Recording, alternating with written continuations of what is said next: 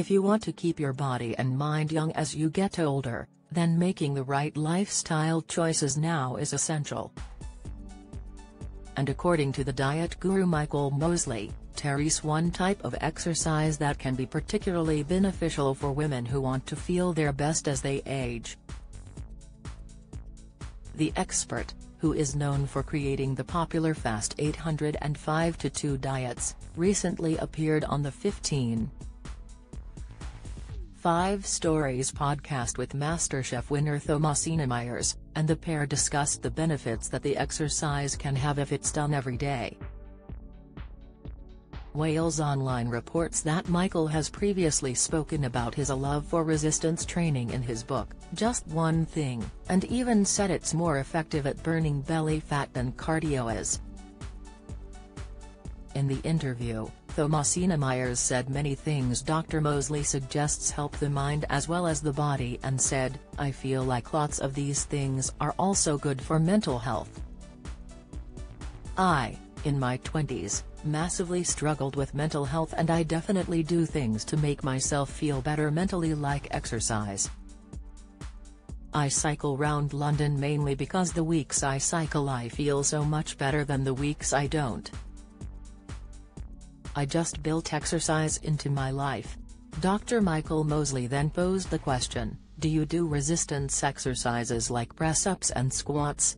Ms. Myers, who is 47, replied, "Well, I was really interested in that because now that I'm getting on a bit, no longer such a young chicken, my cycling can hurt my knee a bit.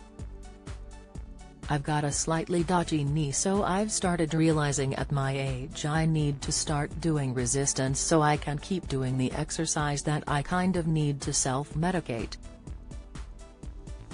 Dr. Mosley said, "There are also cognitive benefits to doing particularly the press-up and squat.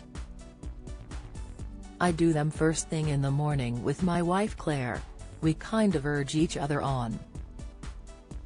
I do it then because we get out of bed and do it. If we leave it to later in the day we don't do it.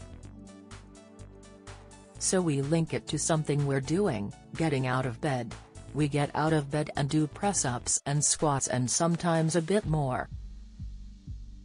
The squat works the biggest muscles in your body, those in your butt. The press-up is really good for your upper body strength and also for your spine. I recently had my spine tested by DEXA scan, bone density scan, and I have the spine of a 30-year-old, because I do press-ups." He also added that women who are at risk of osteoporosis can really benefit from resistance training as it helps to strengthen bones. Michael continued, "In addition to that, the press-up and the squat are really good for things like depression and anxiety.